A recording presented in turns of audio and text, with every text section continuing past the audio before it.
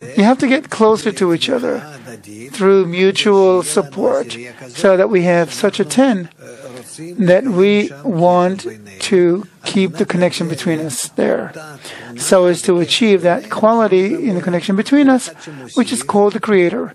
Each one who adds, and by connecting together more and more and more, we suddenly begin to feel that it's possible. It is possible to build such relationships between us that all in all, in the 10, we will have such a situation or such mindset, relationship, warmth, connection, mutual support, mutual feeling of feeling the friend next to you, in front of you, etc., that it all comes to the beginning of the connection. Now, when that comes to the beginning of the connection, and I think your tens, and also what I saw overseas, that I saw that there are also some tens who are ready for it. So now, each 10 must pray. Pray to the reforming light, the light of the Torah. We are in a 10. We have some avud between us. It's corporeal, it's corrupted. Never mind. For the time being, we're there. We're there. We want the upper light to come to us and correct us and influence us and change us. We don't care.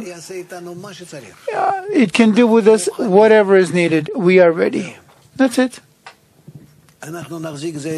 We will hold each other if the upper light works on all of us now, and we all want to run to every direction. We'll be edgy and nervous and whatnot.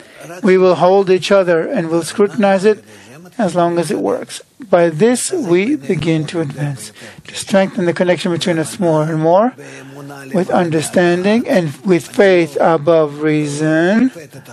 I don't judge the friend where he is, but that what he is what the Creator does, and he does it for me. I'm seeing myself on him with all those bad things, etc. This is the work. But here's where you build it. You need to do nothing but build this sphere or ball or plate, whatever you want to call it. We have to take this pile, this heap that was left after the ruin of Adam HaRishon, and through our desire, without hands, through our desire, we have to make these pieces reconnect. All right? Only through our internal efforts of the hearts. So our hearts will become connected, and then these pieces will connect.